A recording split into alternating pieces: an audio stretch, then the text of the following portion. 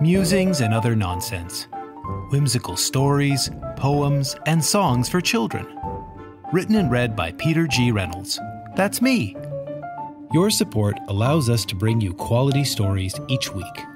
Please visit buymeacoffee.com/musings to donate and help cover our production costs. This episode is called One-Eyed Cat, and it's based on the true story of a cat named Harriet. You can learn more about the organization that rescued her after the story.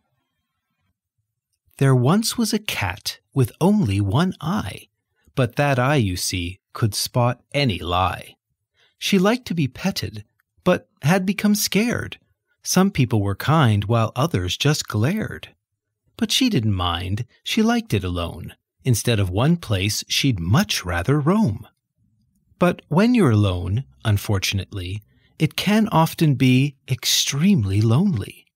So one day she said, "I'm too tired to roam. I just want to find a forever home." It wouldn't be easy, and this fact was key. She lived on an island in the Aegean Sea. It was full of cats, all shapes and colors. Half were her sisters and half were her brothers. Who'd ever choose her? A cat with one eye? When beautiful cats weren't in short supply. Then one day a man with a name like a flower came to the island. His mood was quite sour. The cat looked at him with one shining eye, and she couldn't spot even one single lie.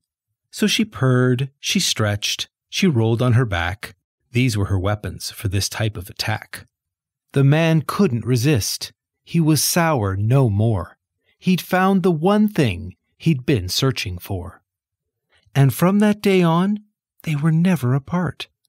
The cat who lost an eye found a man with a heart.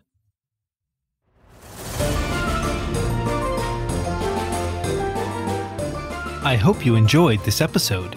If you did, please check out my picture book, Lost Hallway, Where Do Lost Things Go? Now available on Amazon. Harriet, the one-eyed cat, was born on the Greek island of Skathos. She was rescued by the Skathos Cat Welfare Association, who have been helping stray cats and those cats with disabilities since 2005. If you'd like to learn more or support their efforts, you can find a link in the description. See you next time.